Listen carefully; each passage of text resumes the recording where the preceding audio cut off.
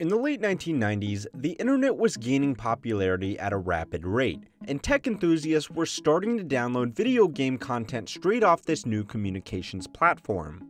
In the early days, these pieces of downloadable content, or DLC, were primarily things like fan-made extensions to popular video games and Doom mods. Lots and lots of Doom mods. It was mostly harmless fun amongst a small group of technically proficient gamers and developers. This would change with the introduction of online gaming platforms like MMOs and Microsoft's Xbox Live, which allowed players to make purchases directly over the internet.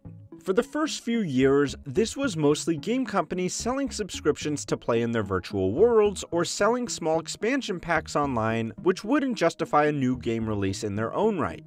The pushback was minimal, and most players were actually excited to be able to pay $4 or $5 to get an extra few hours worth of gameplay without having to go to GameStop to buy an entirely new game. This was until 2006, when Bethesda, the developer of the Elder Scrolls series, released DLC which added nothing to the game other than armor for your in-game horse. This $2.50 optional download in a single-player game was the first time that players actively pushed back at the idea of paying money for pixels that otherwise added nothing to the game. Despite the negativity, the horse armor became the 9th best-selling DLC for the Elder Scrolls game, beating out entire expansion packs which took thousands of hours in development time to produce. By contrast, the horse armor was just a 3D model which took a 3D artist an afternoon to put together. Other gaming studios saw this success, and 18 years later, most of the money made by the $180 billion gaming industry comes from sales made after the customer has already purchased the game.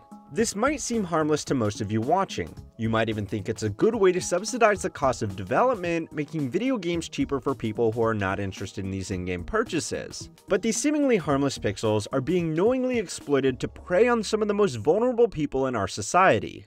To find out why, it's time to learn how money works, which was made possible today by Morning Brew.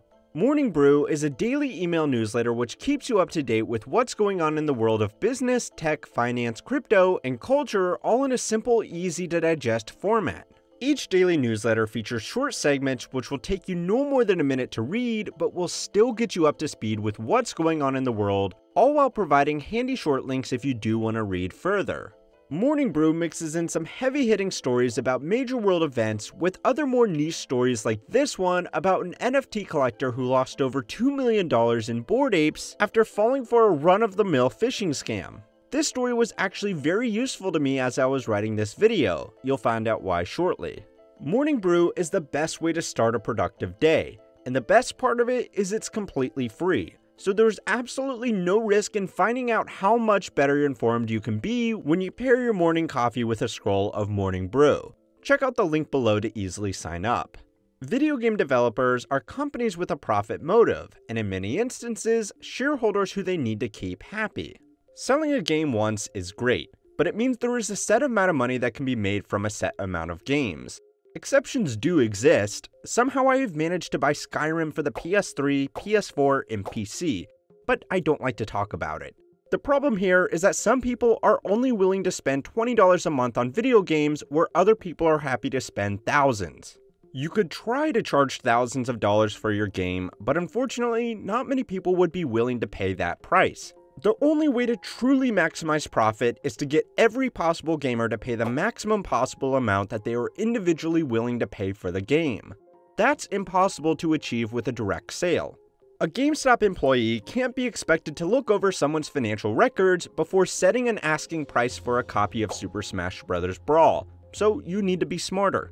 What you need to do is offer a game that gets slightly better the more you pay for it.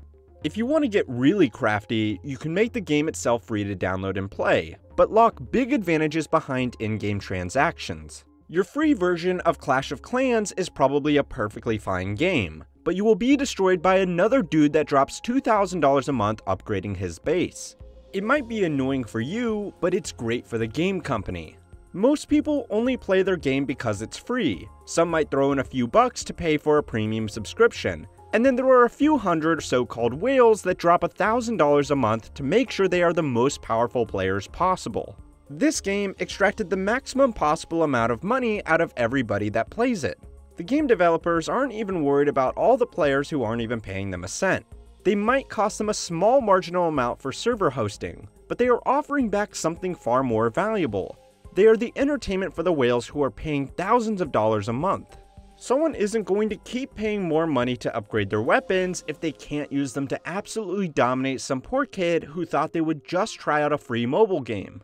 Business students call this price skimming, where businesses will alter their prices for the same product for different people in order to maximize profits.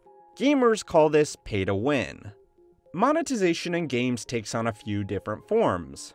The best type of game in the gamer's eye is a game that is free with no outlets for monetization at all.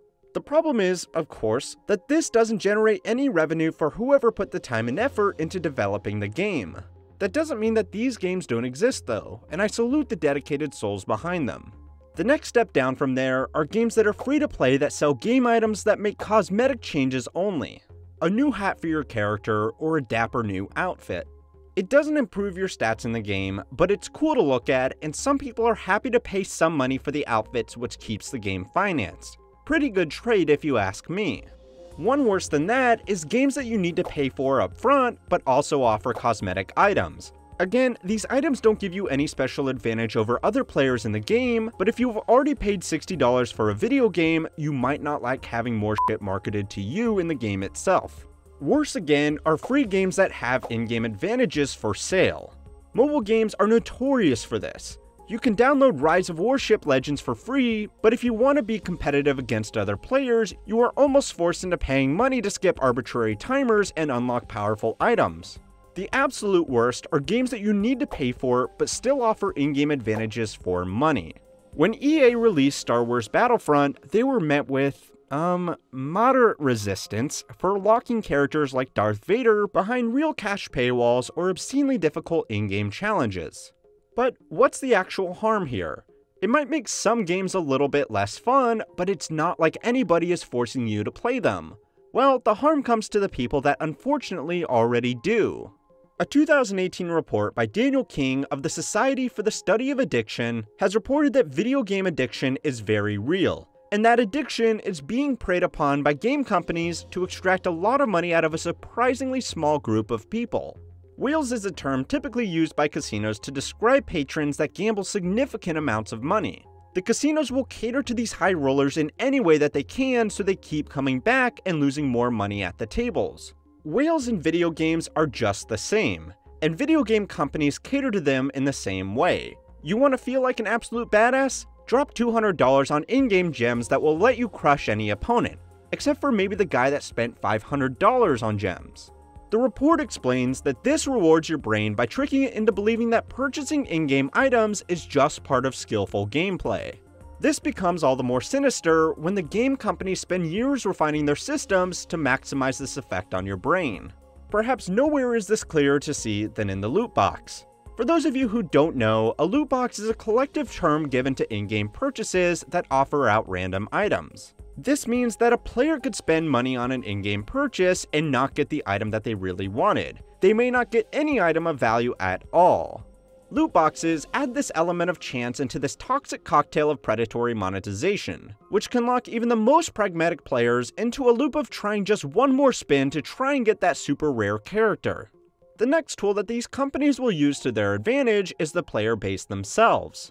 Online games are meant to be social. For many serious gamers, they spend more time with their online friends than they do interacting with the people in the real world, especially during the pandemic.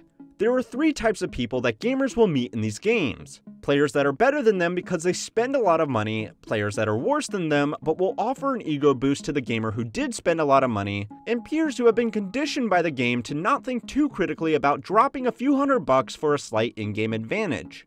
Humans are both social and competitive beings. Gamers are on average more isolated than non-gamers, so when they get the chance to spend a little cash to flex in the social setting that they spend the most time in, most of them will take it. All of these people, without even realizing it, will be pushing each other to spend more money in-game, which is a big reason why some of the most profitable games in the world are free. The final tool is big data. Since most of these games are played online, the developers have one final advantage in the battle to extract cash from their customers' pockets. It's impossible for a gamer to know more about the game than the game company knows about them. Anybody who has played these types of games will be able to attest to the very confusing currency systems in the game.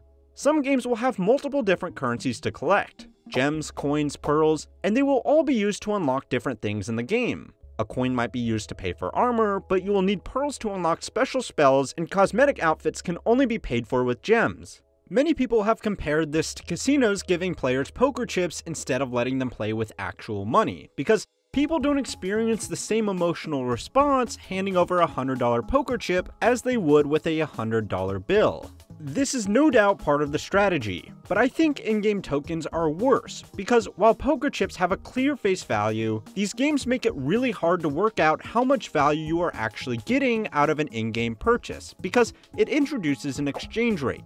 The last thing you want to be doing while enjoying a game is exchange rate math. Because of this, game companies can present tailored offers to gamers to maximize the chances that they go and pull out their credit card. Activision and EA both have patents on their microtransaction systems, and they keep them so closely guarded because they are the primary revenue generator for these two ginormous public companies. These companies want to form habits. A player who spends $100 every week is worth far more than a player who spends $1,000 just once.